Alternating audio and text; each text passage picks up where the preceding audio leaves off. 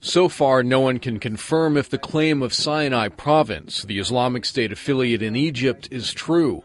Sinai released a photo on social media that appears to show the severed head of 30-year-old Croatian Tomislav Salopek lying on his body. Salopek, who worked for a French company in Egypt, was kidnapped in this desert area outside Cairo on July 22nd. Sinai Province demanded the release of Muslim women from Egyptian jails in exchange for the man's life.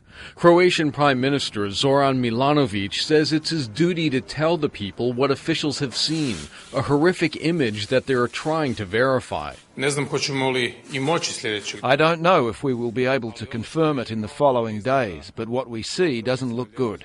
It looks awful. Residents of Salopek's hometown in Croatia, like Goran Blizenovic, aren't sure what to think.